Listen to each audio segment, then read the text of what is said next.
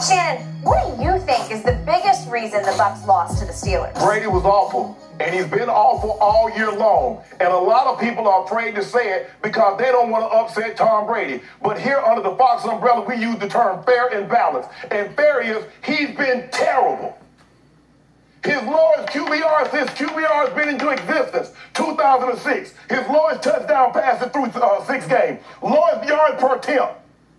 He's awful. And now, Jen said, no, hold on. He flew separate. Well, Jen didn't add. He missed Saturday's walkthrough. He missed 11 days in training camps. He doesn't practice on Wednesday. He flew separate, but he quit to holler, team, team, team. And now every time I turn around, he's in somebody's face on the sideline. If I'm an offensive lineman, I'm going to say, bro, you playing like stir-fry your damn self. You see ghosts that are not there. How many times did he miss Chris Godwin when he was wide open? How many times did he bounce into the tight end? How many times did he overshoot the back? But you don't want to talk about that because you're afraid to upset Tom Brady's feelings. Well, I don't care. He's been terrible. He's 45 years of age, and he's dealing with something publicly he's never had to deal with before.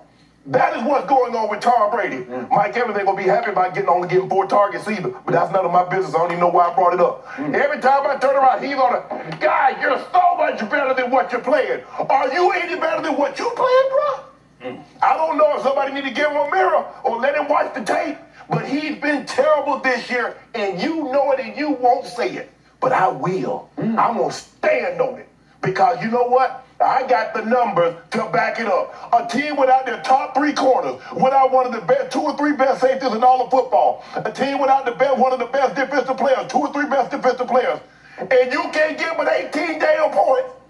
4 14 on 4th down. That's Tom Brady. Ping, ping, ping. Mike Evans was there. Chris Godwin was there. Russell Gage was there. All of the guys that you think. Because every time Tom Brady loses, there's got to be a reason. No Julio, no Mike Evans, no Chris Godwin. All of those guys were there yesterday except Julio. And what happened? He looked hot mess. You know it and I know it. And I want these guys, these beat writers, and I want everybody that's covering Tom Brady, call it like you see it, like you do for everybody else. We're not trying to take what he's already done. He has those 7 Super Bowls. He's won 6 of them with game-winning drives. But that ain't got nothing to do with how he's playing right now. He's playing like some straight-up landfill. Not trash, landfill where they take all the trash out. So that's why they lost. So, let me get this straight from the Hall of Famer, Shannon. I'm not in the Hall of Fame, but for 6 straight years on this show, you have tried to send Tom Brady home. Now, okay? Is it time for him to go home? Is it time for him to go home? I need it on the record. I need it right now. No, we got to go bigger picture. No, we don't. You're saying let's he's awful. talk about this. See, that's what you always do. You always try to shift. Go big picture. Go to yesterday.